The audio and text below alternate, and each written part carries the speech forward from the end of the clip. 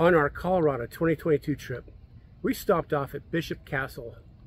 It was created by Jim Bishop and has a very colorful history involving fights with the federal government as well as the local county, just because he wanted to build a house out of stones for his wife.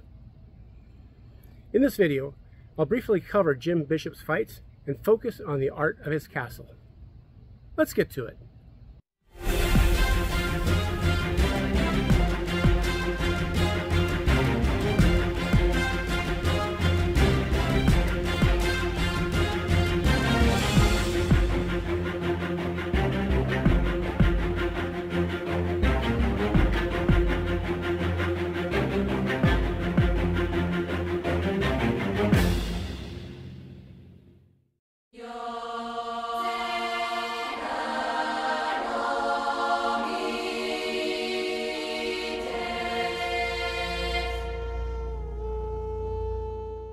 On our Colorado 2022 trip with a bunch of friends, the trail leader took us to Bishop Castle.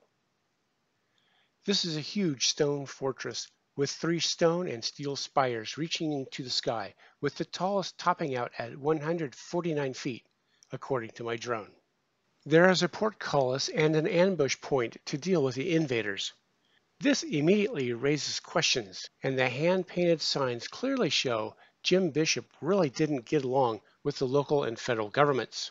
That's what governments are for, getting a man's way.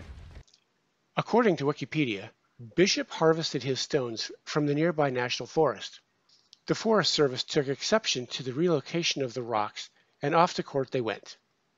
They settled, and he got to keep the stones, but had to pay a fee.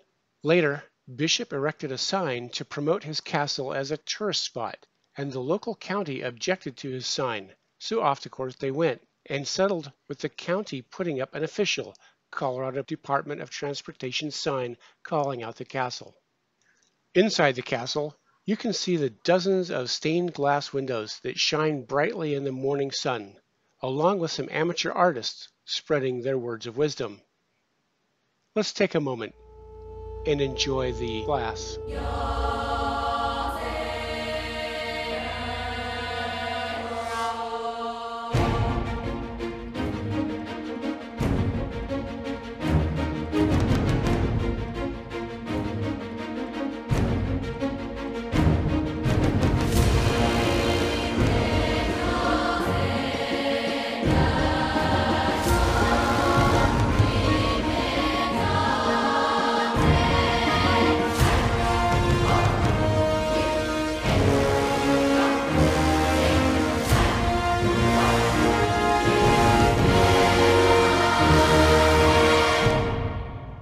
If you ever find yourself near Rye, Colorado, I highly recommend visiting the castle.